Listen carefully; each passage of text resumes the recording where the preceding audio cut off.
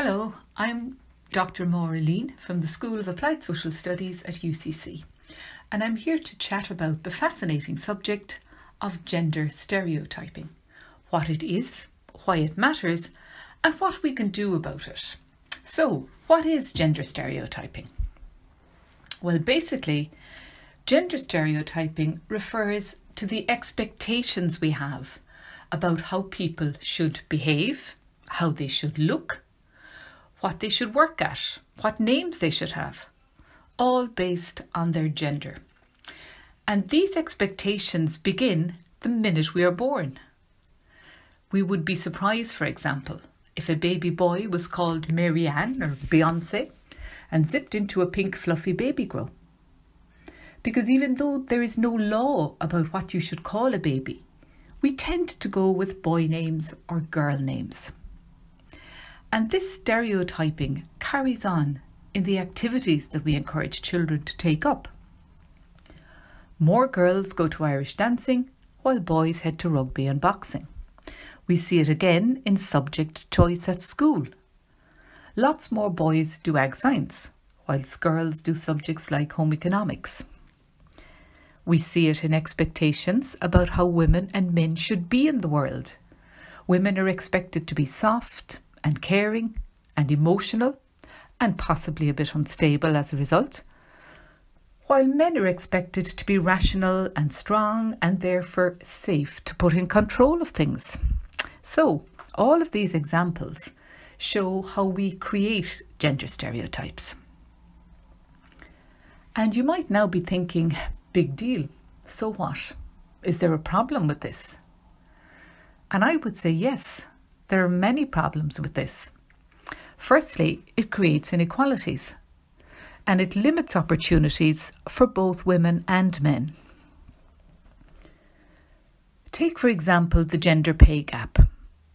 Research shows us again and again that even when they have the same qualification level and the same level of workplace experience, women are paid less than their male colleagues. There are a number of reasons, gender-related reasons for this. Men are more likely to believe that they can do higher level jobs and so they apply for them more often than equally qualified women do. And there is extensive research which reveals that when the same CV is shown to employers, once with a male name on it and then at another stage with a female name on it, it is rated more highly when it's believed to be the CV of a man. And this is what we call unconscious bias. The employers are not trying to discriminate against women. They have just been socialised into believing that men are more able. Another reason why women find career progression harder is that they do most of the care work that happens in families.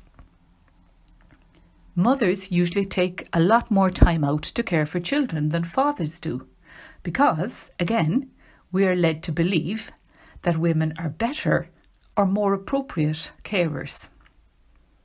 And all of these factors, when you take them together, hinder women's progression in the labour market, and the result is the gender pay gap.